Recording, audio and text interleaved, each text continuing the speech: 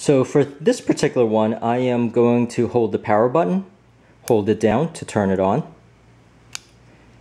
and I am going to hook the handle around this hook and then attach it to the top here. So these things will hold steady after it finds a good reading. So that's what I'm going to do here, is hook it around. And now I simply lift and hold it steady. And it will actually hold the reading once it finds a steady reading. So you'll notice that the H turned on. So let me unhook it here and give you that reading. So you see that H holds the weight, so it is 16.32 pounds.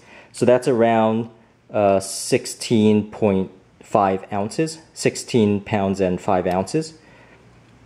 And for this particular one, you could switch back and forth between the units. So that's the temperature. This one actually has a temperature. And that's the kilogram setting. This is the pounds. So I could toggle, and I'm just going to keep it on pounds here. So that is the demo for this particular brand. Let me demo the other one now. And let me shut this off.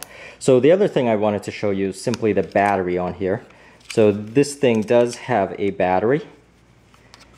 So let me go around and show you how this particular one looks first.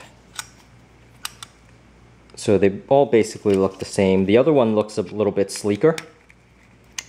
So let me show you the battery here. So this uses a standard CR2032 battery. And these things last a very long time, especially when you're not going to be using it all that much. So that's the demo for this particular one. Let me demo the other one.